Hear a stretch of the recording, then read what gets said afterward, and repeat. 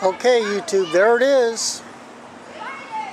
To be honest with you, I'm really impressed. It went together really well. There's a lot of tugging and pulling and things along that line, but things I learned along the way I'll explain as we go, but it went together really good. It's a 3V 20-foot dome, and we'll be turning it into an aquaponics system as we go. But let me kind of show you a little bit as this will go. Let me walk over here, jump off the back of my truck. Try to pull it back here. Oh, wrong way. But yeah, they fit really well. You know, I mean, some things could have been a little bit better and tighter, but look at this. That's not too bad, actually. I mean, this is the first time I've ever done something like this, but I'm pretty good at figuring things out as we go. Joints are pretty good. See that?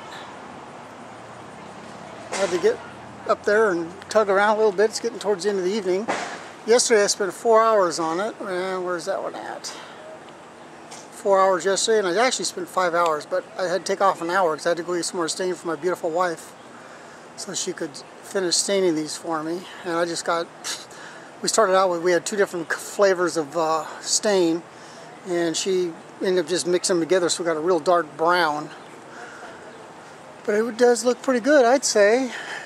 Everybody will get an idea what's going on here. I'm walking around. Come over here. I got that little scaffold put together right there, and that really helps to get up there. It was just a one-man job. It's all I did was one guy. My wife did get up there and help me with the last 2 pieces of wood. And I had 2 different tenants come by. They walked by, and I had them hold something for me, and that was about it. But I did get it all together by myself. So it is possible for anybody to do this kind of thing. You just get in and decide to do it. Having a little bit of carpentry experience really does help. Don't get me wrong on that. I don't want to minimize the try. But see that? Look at that. It's just, they go together. Here's another one right here. See that? The sun's kind of messing that up a little bit. How's this one over here? See? Now what I did, remember I mentioned earlier about the little knee wall on the bottom. That really, I think, made a big difference, because what it does is when you come up here, let me see if I can reverse this a little bit for myself.